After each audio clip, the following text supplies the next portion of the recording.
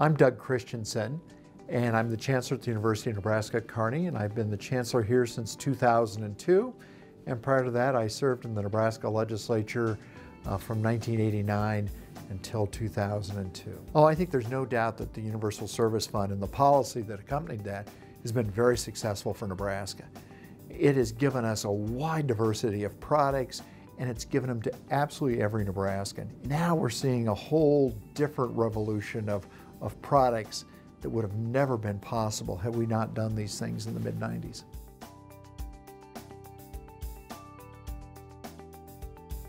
In the mid-90s, the federal government deregulated the telephone industry, which was a huge change. And at that point in time, telecommunications were really controlled by some regional giants, and there was great competition in some of the larger communities, and that was true of Nebraska as well. And clearly in the Omaha and Lincoln area, there were pockets of competition, new products being brought in. But for the state of Nebraska as a whole, that wasn't true. And so as deregulation occurred at the federal level, one of the options were for the states to adopt their own state universal service fund that would help us with competition and to bring services and to bring new products, quality maintenance of telecommunications to the entire state of Nebraska. That was very attractive to me.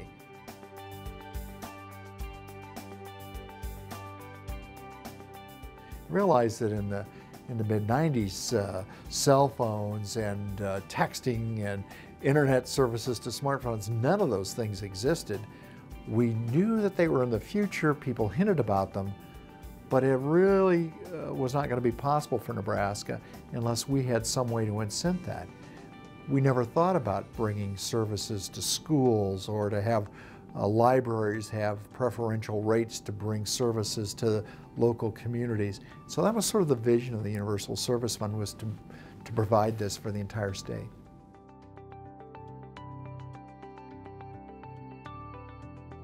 I think there's a great benefit to urban Nebraska and eastern Nebraska to have connectivity with rural Nebraska, and it's access to people and resources.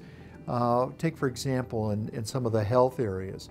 To be able to bring health services to rural Nebraska actually helps the urban areas because they're running out of clinical space. Well, there's lots of clinical work, numbers of people to be served out here that can be served at a lower cost and still provide valuable training for healthcare providers in eastern Nebraska, the medical center, and so on. And so the relationship in the state of Nebraska between rural and urban is dissolved a little bit because of our connectivity and the ability to use voice and video and internet services. I think it makes us a stronger state, but it also allows access to the rich resources of rural Nebraska.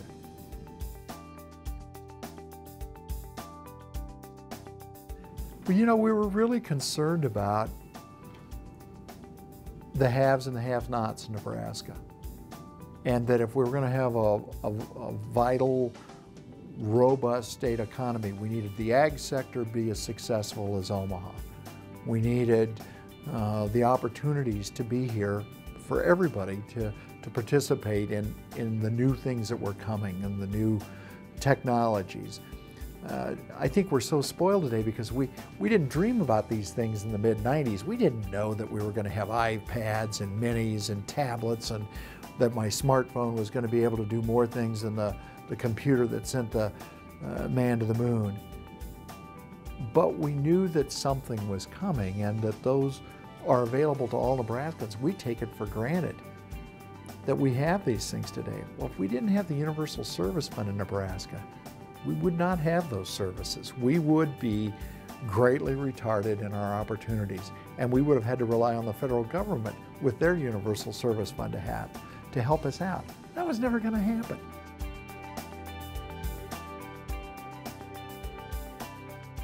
We took the initiative, I think, correctly in Nebraska to assess all of us a small fee, to take away some of the inherent subsidies, to increase competition.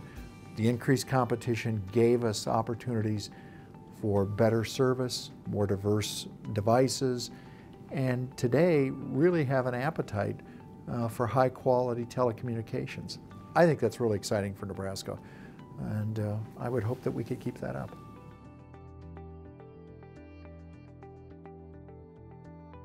The future for Nebraska is clearly to continue to push forward for high quality services for all Nebraskans. And I think that we can do that. So if we want to have distance education in Nebraska, if we want to have a connection of global marketing, if we want to have access to good health care, all of that's going to require a universal service fund to give us high quality services to make those possible. As we look at a number of things that probably we have no control over, and that's going to be technology. We're not going to be able to gauge the growth and what's coming new, but we need to be ready for it. And I think that's what the Universal Service Fund can do.